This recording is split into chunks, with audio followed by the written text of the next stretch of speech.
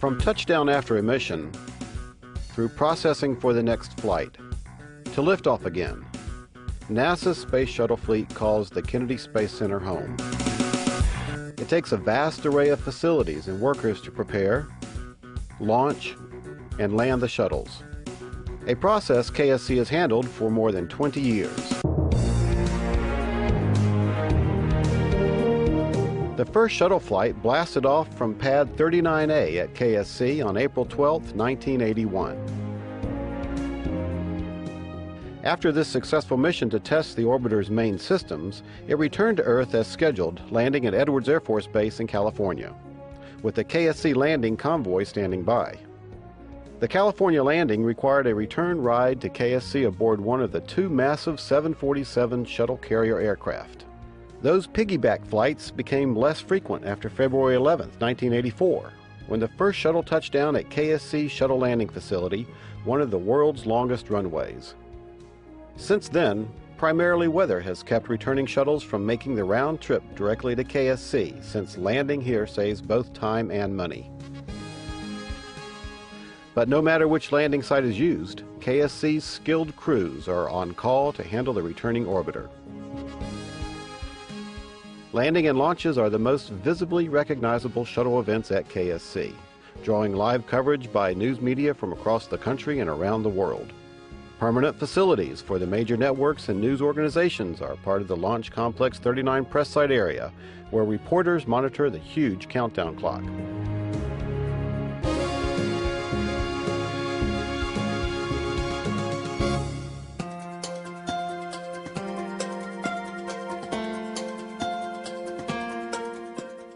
Leading up to each mission, flight hardware is prepared at Kennedy Space Center.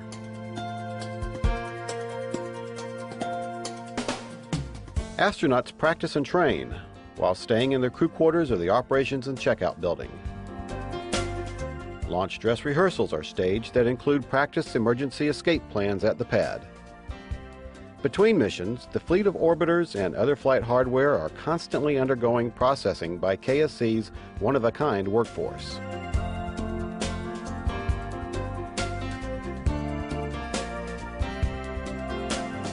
After the first 2 minutes of the shuttle's climb toward space, the two reusable solid rocket boosters separate from the external tank and parachute back toward Earth for a splashdown in the Atlantic Ocean. Divers aboard two special ships, known as Liberty Star and Freedom Star, retrieve the boosters. The ships tow them back by way of Port Canaveral, so the refurbishing process can begin in Hangar AF at Cape Canaveral Air Force Station. Even the parachutes are recovered from the ocean using large reels and returned to the parachute refurbishment facility, where they are washed, dried, and stored for reuse.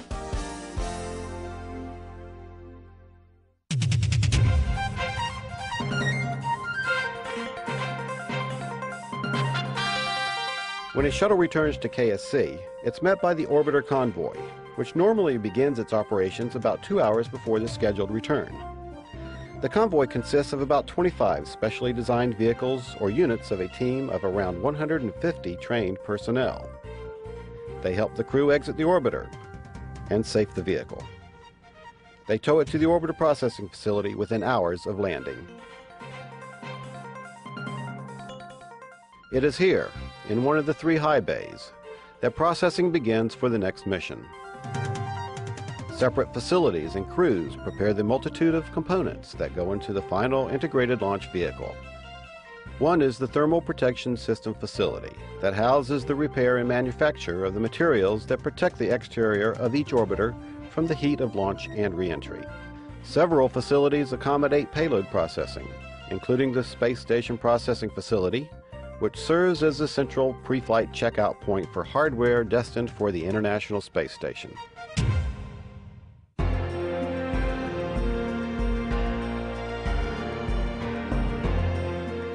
The heart of Launch Complex 39 is the huge vehicle assembly building,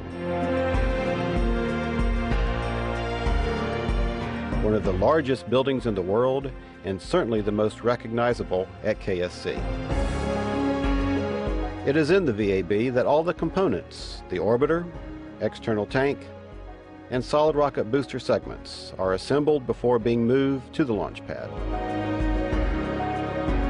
Moving at 1 mile per hour, one of the massive crawler transporters has the heavy task of moving the mobile launcher platform and assembled launch vehicle with a combined weight of 12 million pounds to one of the 2 launch pads at Complex 39. There, after final preparation, it awaits liftoff and another mission to space. We have a go for main engine start. 4, 3, 2, 1, 0. We have booster ignition and liftoff of the Space Shuttle Discovery as NASA embarks on the final mission. And when that mission ends, the orbiter will return to Kennedy Space Center to start the process all over again.